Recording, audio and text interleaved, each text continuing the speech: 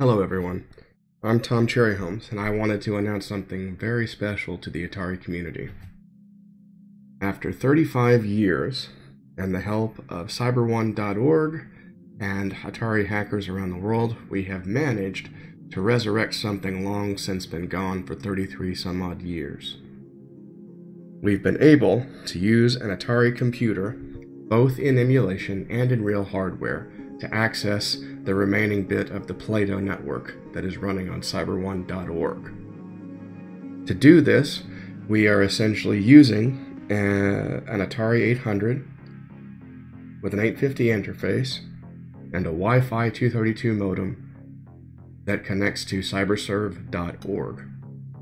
This also works in Altirra using its serial modem integration, 850 virtual 850 interface, and using its built-in telnet protocol to dial out to cyberserve.org.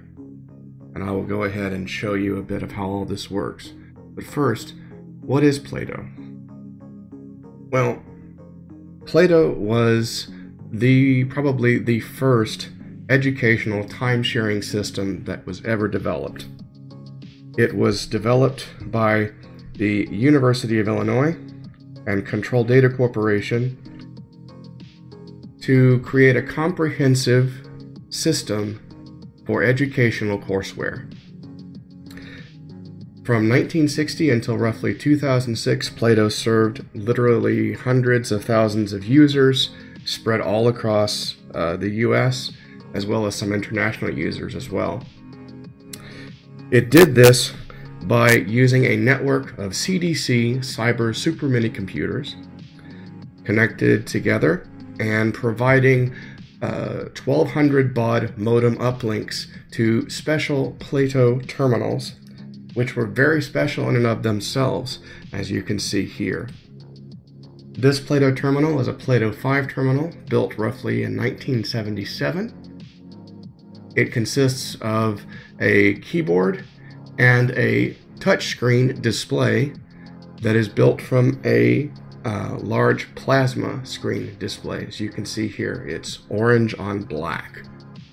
And yes, it does contain a 16 by 16 element touch display for touchscreen interactivity. You can see here also a standard alphanumeric keyboard, with the gray keys being the standard alphanumerics. The white keys were special keys for things such as next, lab, help, etc. Now, in the 80s, CDC and the University of Illinois decided to offer what they called the HomeLink Surface, which would allow microcomputers with the correct terminal software to be able to access this PLATO courseware, as it would emulate a PLATO 5 terminal and allow you to use these things. In 1981, Atari started to work on the first version of their PLATO cartridge. They wound up doing 3 versions of this, and the person in charge of that was Andrew Wu, who came over from the University of Illinois to Atari specifically to work on this PLATO cartridge, creating a revolutionary scaling algorithm which allowed the 512 by 512 pixel display used on the PLATO 5 terminal to be shown on the Atari's high-resolution 320 by 192 display. Finally, in the summer of 1984, Atari made its formal announcement for the release of the PLATO cartridge and decided to let it out into the world. They also announced that the subscription to the HomeLink service would be approximately $5 an hour, and you would have access to roughly all of the services that PLATO had to offer without having to rent a PLATO terminal, which could, even at that time, cost up to $1,000 a month. So it was one hell of a deal, and there were a few people, including me, who took advantage of this particular offer and got to see this system in its prime when it was running.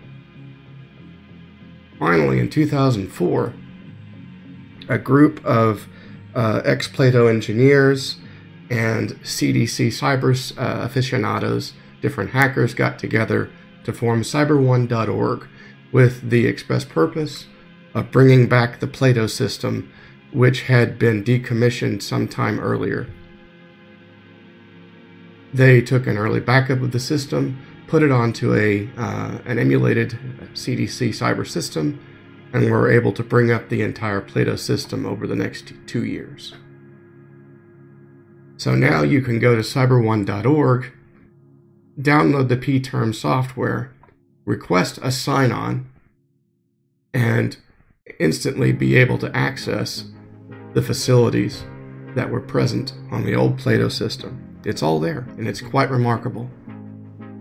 As a matter of fact, I'll go ahead and show my PTERM installation here and take you through a little bit of it now. This is PTERM running on an IBM PC, running Windows right now, and I just opened the program and it's asking me to press next to begin because it's already connected to the other side. At this point, you see a time display, a number of users. Welcome to Cybus, which was the final name for PLATO. I go ahead and enter my user ID. Press enter, which is next. Type the name of your Cybus group. My Cybus group is INETD. It's showing us here that I need to also press Shift Stop to continue. So in my case, the stop key is F10, so Shift F10. It will now ask me for my password. And you can see even here, they went to great lengths to try and obfuscate the passwords even back during this time in the late 70s by changing the number of characters output as you typed in a password.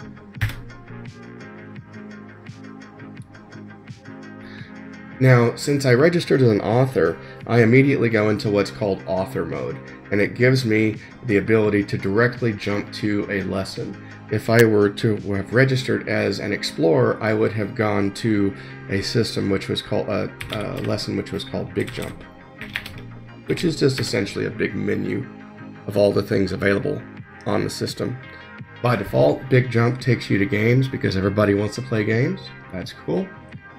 And you can use the menu there to take and advance through the different lists.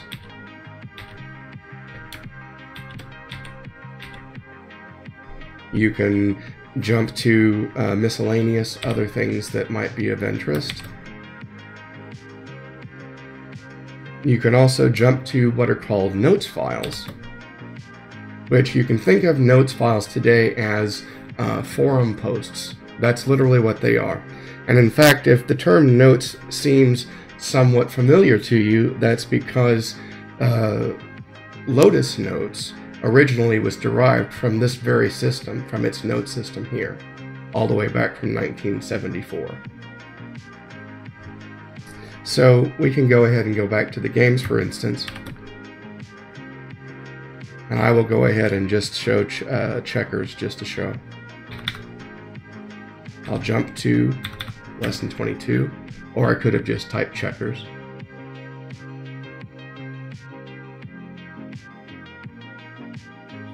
And you'll see here a simple little help screen showing you how to play. I will go ahead and just tell the computer to play both sides for demonstration. And you can see here that it provided a very nice graphical interface for a wide variety of different things. We'll go ahead and stop. Since I'm an author here, it gives me some additional information as to how much computer time this all used, as well as how much memory, which is nice. We can see others, such as asteroids, which this really needs to be played on the ASCII terminal. It plays much faster on the ASCII terminal, but you can see right there, yeah, it's an asteroids game.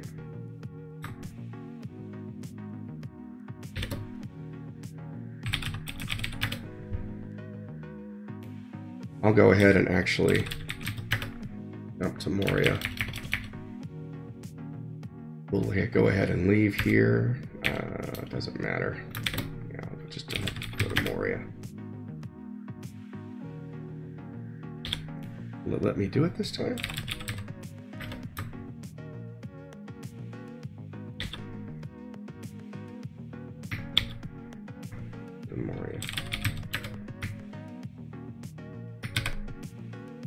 it just, no, it won't let me do it. Darn it. Oh well. Yeah. So just different things that you can go to. You can of course go to notes, which is just either notes, or if you know the particular notes file you want to jump to, you can see all sorts of different ones. These are the top level ones: announcements, public notes, help and support, etc. And here in the public notes file, you can see a note that I started, number 105, detailing the work that's been going on for Atari PLATO. We can go to it by typing its number. As you can see here, the start of the thread, we hit lab to go through all the different pieces of the thread, and so on and so on and so on. There are also chat facilities, tons of other games, tons of educational material that you can get your hands on. There's over 16,000 applications sitting on this particular installation alone. So there's a whole world in here that needs to be explored. So I'll go ahead and log off here, leave, and hit shift stop again, which will put me all the way back at the beginning.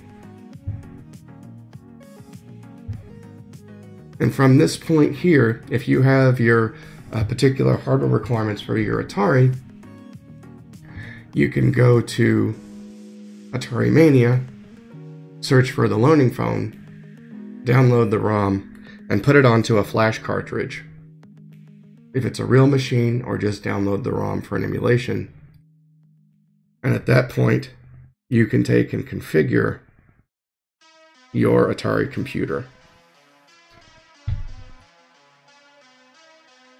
Once we start our Atari computer here, we attach our 850 interface.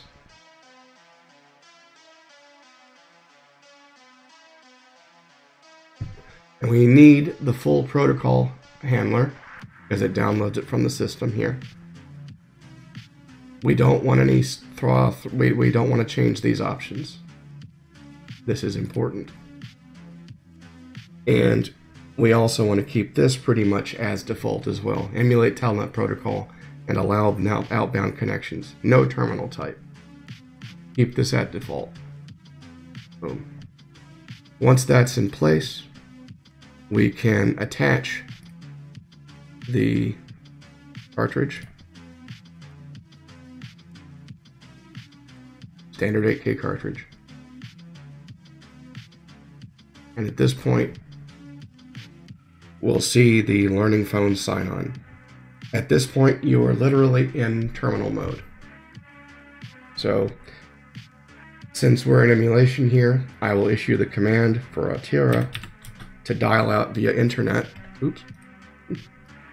Dial out via internet.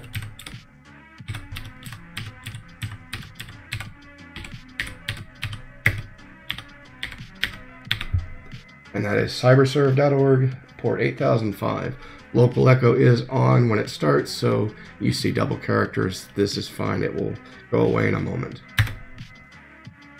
And as you see here, press next to begin. And usually this first pass takes a moment, but once it actually comes up, we'll see the sign on screen and everything will appear to be normal. I would like to say that I am actually trying to work with the CyberOne people right now to provide a terminal type that will be properly matched to this cartridge, because right now the ASCII port on port 8005 automatically assumes that any terminal that can connect to it can interpret the color codes. So as you can see here, our sign-on screen is similar to what we saw in the terminal. 49 users, welcome to Cybus. Type in my Cybus name just like before.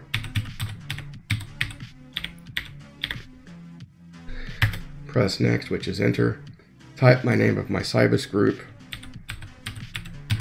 inetd, and in this case, I need to use the start key along with the shift and stop keys, which the stop key in this case seems to be \. Go forward, no problem, type in my password. And from this point, we're dropped back off where I was before, in this case in the author mode. We can, of course, go back to where I was. Everything works as before. We'll just go ahead and go straight to checkers. Oops. Is it 0 checkers?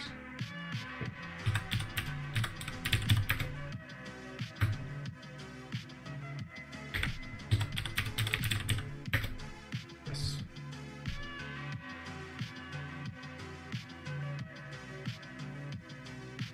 F2 shift. F2D. There we go.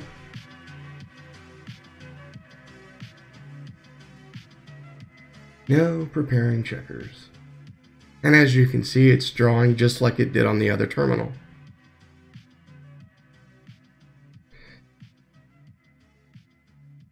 It's not only doing its initial game initialization in the back, but it is also downloading a character set to the terminal so that it can take and draw the checkerboard.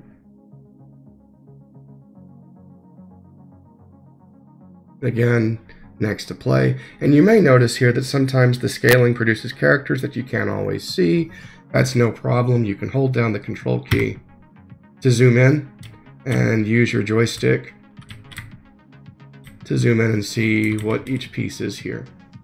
Quite nice, I think. So next,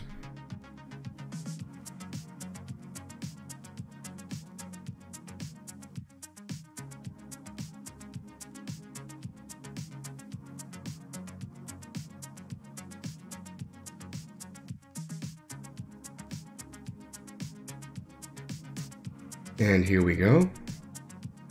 And as you can see, it's pretty much, with the exception that of course this is slower because the data rate is slower, you get the same experience. We go ahead and tell it to play both sides, and you can see that it's just moving around and doing its thing just fine.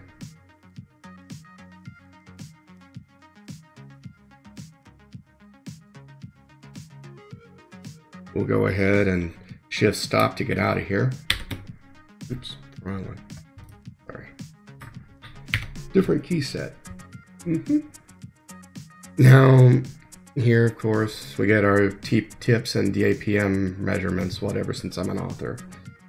But we can also take and go into PB notes as well.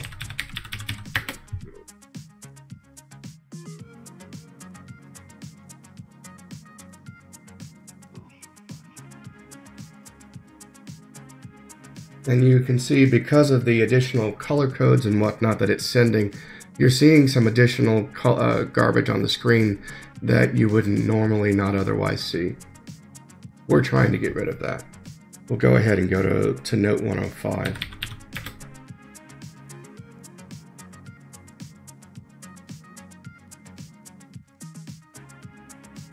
And of course you can see, there's our note. Lab, go to the next one.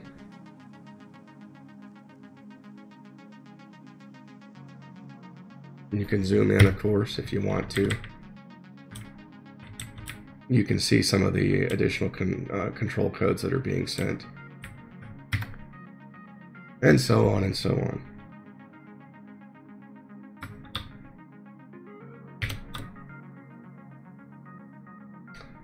And so on. I'm actually going to try Morio one more time.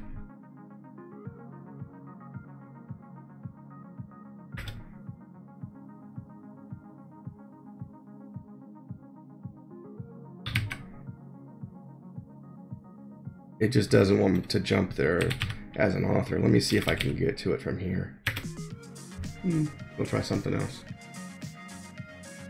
As you can see, big jump, with the exception of the color codes, works fine.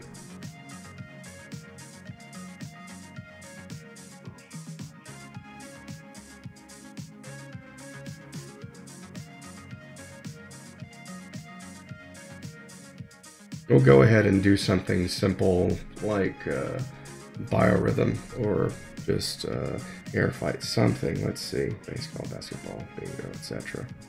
Yeah, biorhythm, where are you? 17. Jump 17.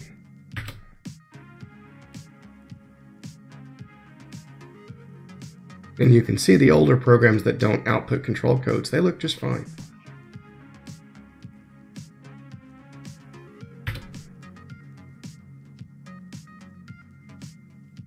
Graphical explanations.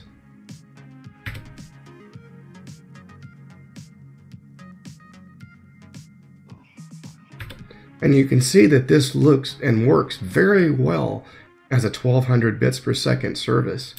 It's extremely efficient at sending out data. The experience is quite amazing, and it was this good back in the day too.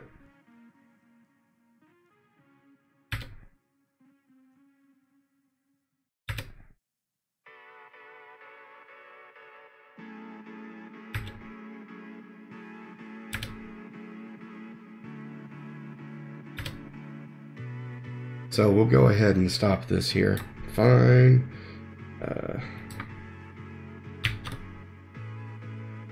Boom. Do some more.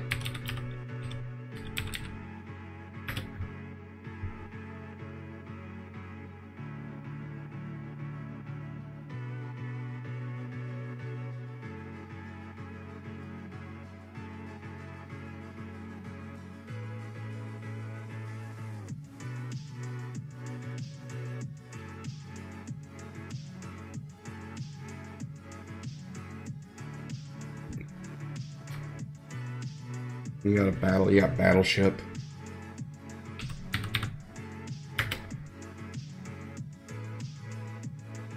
Play against the computer.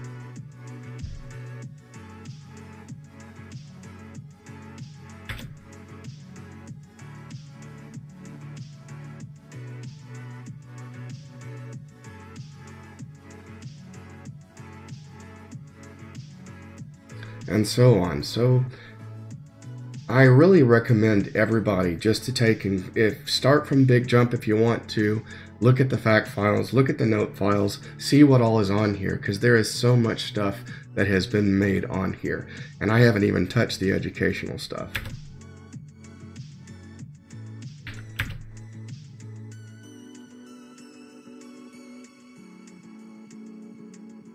So you can see.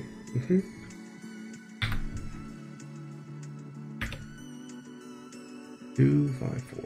Let's do place your battleships and so on. Yeah. As you can see, very much ahead of its time. All just graphical feedback and the like. All over a 1200 bits per second connection.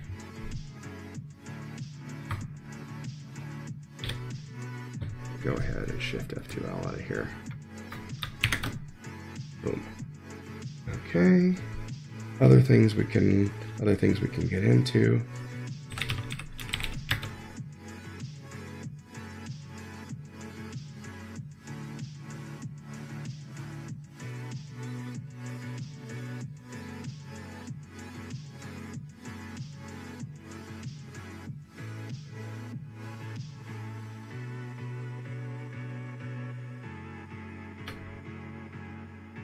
So many.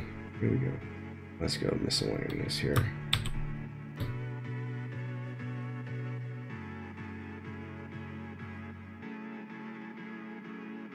Basic typing.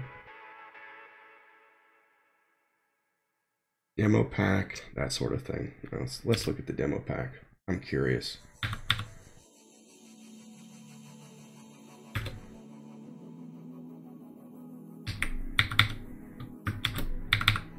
Come on, there you go.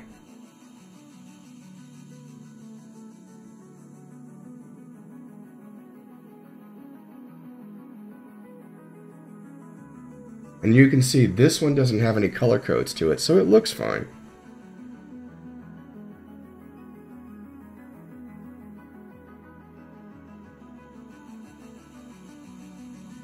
Any message here? No. Yeah. So.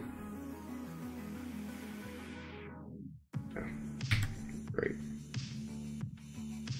You jump out. Q is done with this option. Shift F10. Yeah. Okay.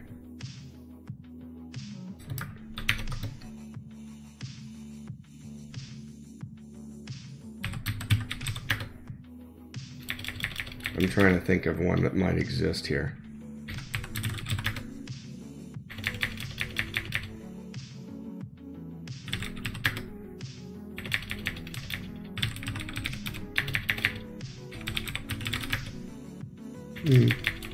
Gotta find one here.